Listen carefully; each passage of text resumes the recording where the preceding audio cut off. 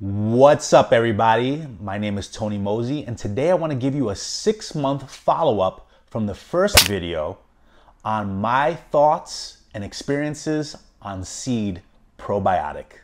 So I want to give you this follow-up, from that time that I did the very first video. If you haven't checked it out, please check it out. The previous video was on basically the details of the product. And I talked a little bit about how I felt within that first 30 days, first month of using seed.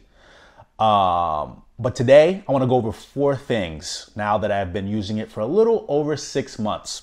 So first thing I want to talk about the logistical aspect of seed. Second, I want to talk about how I feel.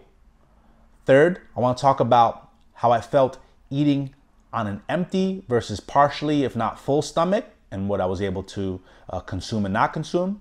And then lastly, leading to my speculations of seed. So 2 to 4 basically can be somewhat relatable, but they actually are slightly different in the approach. So let's see here. So first, logistics. So initially in my first video, I had complained about the frequency of shipments. I was getting way too many seed probiotic pills that I had to triple up on my daily dosage just to make sure I got the most freshest of orders. But some days I was not taking them, so they started to pile up. So I'm happy that Seed now has allowed customers to change between shipping dates, billing, and frequency. Because some days and weeks you might forget to take it. I mean, for me, I was traveling, in and out. Sometimes, sometimes I forget to take it, especially if it's recommended to take on an empty stomach. Sometimes I just want to get up and go straight to eating and I forget. And I'll talk a little bit about those experiences too on the empty and full stomach. So, how I felt just day to day, just by taking it, right? Taking those 2 supplements a day that they recommend. If I think about the day to day, right? And how I feel, I'm going to be honest. I don't feel anything different. But I want to talk soon about how my 3rd and 4th points tie into this area of how I feel. But as far as feeling, during the day, I don't see any difference. I don't sense any difference right now and going into the 6th month. Maybe it's because I got into a groove, but I don't really, I don't feel any extraordinary feelings from a day-to-day standpoint. Other than the next points I want to bring up, and that is eating on an empty versus partially or full stomach, and what I could consume versus not consume, and how I felt from that. So, breaking it down between an empty stomach and a partially full or full stomach, on an empty stomach, I feel great. Basically the effects that people have talked about with this supplement where they feel, stomach aches or whatever, they felt nauseous, blah, blah, blah. I don't feel that when I am consuming this on an empty stomach, okay? Example, so I try to remind myself to take it super early in the morning. Like if I don't have to wake up till 8 in the morning, I'll take that at 5 or 6. I'll just get up, take it and go to bed, go back to bed for those next 2 hours. Because now it's in my stomach. And this is my thought, maybe because I haven't done the full research about what's going on. Should I be awake while this is digesting? Can I be asleep while digesting? I don't know. But I try to at least give myself enough hours after I've eaten, right? The last time I'll eat is 6 or 8 p.m. And then I'll eat maybe 12 hours later, right? Which will be when I break my fast. Because, you're always fasting when you're not eating.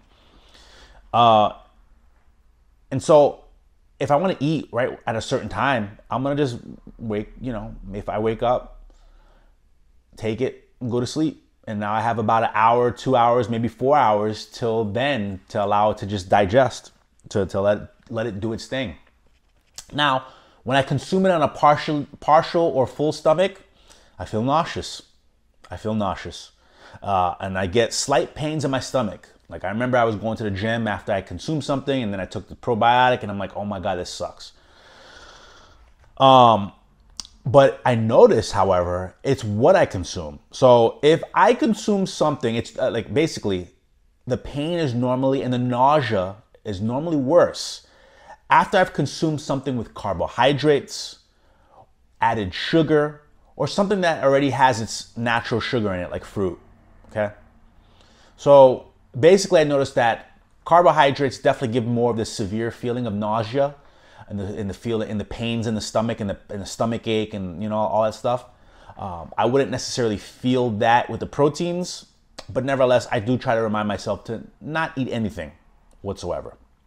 However, if I do consume something, it would be through supplements like magnesium and zinc and Fadogia agrestis, and probably because those are, can be taken without food. So it's not like crazy on the stomach, right? I noticed that when I take supplements, because even if you think about seed probiotic, it's a supplement, right? I mean, you could call it a probiotic, but it's a supplement as well, right?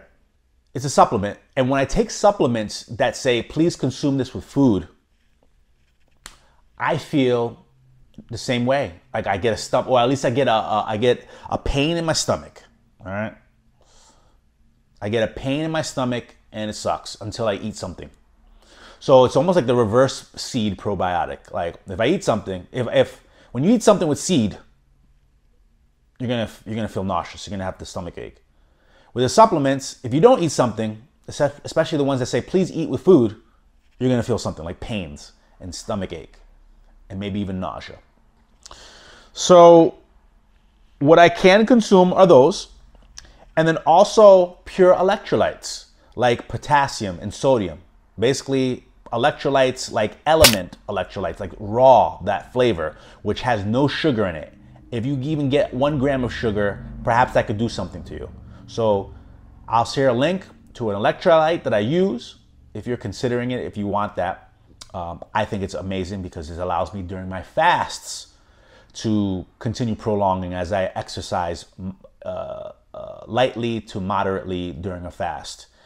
It just helps me just to get those natural electrolytes that I need. Or even after I've had, even if I'm eating, I'll take those electrolytes because, hey, it's good to have some electrolytes in your system, right?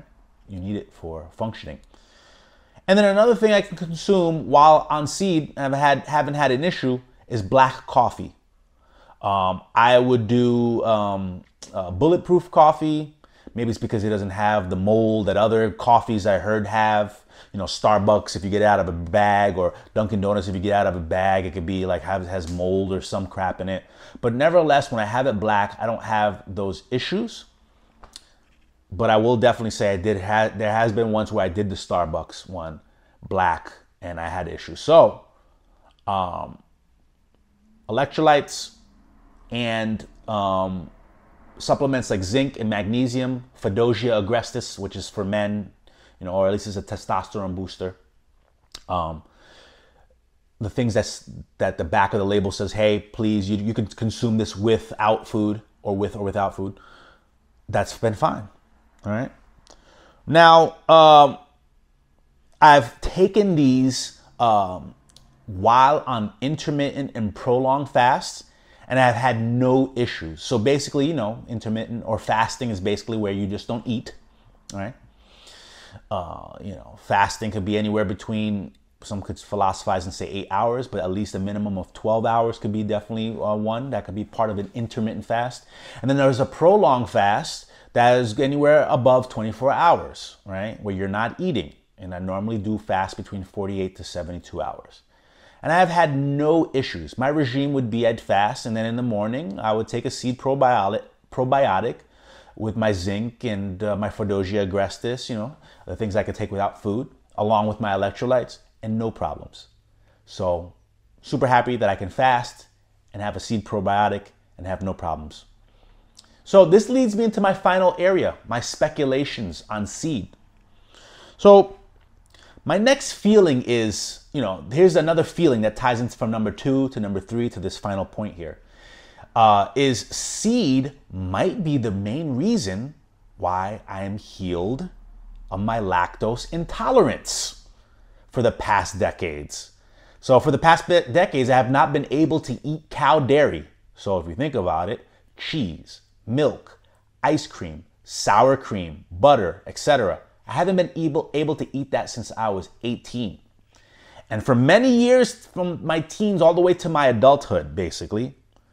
But as of 2023, moving forward, 2024, I can finally say that in these years, I have healed my gut and made it stronger to consume cow products, and I could owe it partially, if not majority, of being able to eat cow dairy products with no brain fog, no diarrhea, no feeling of hangover, no hangovers, thanks to seed.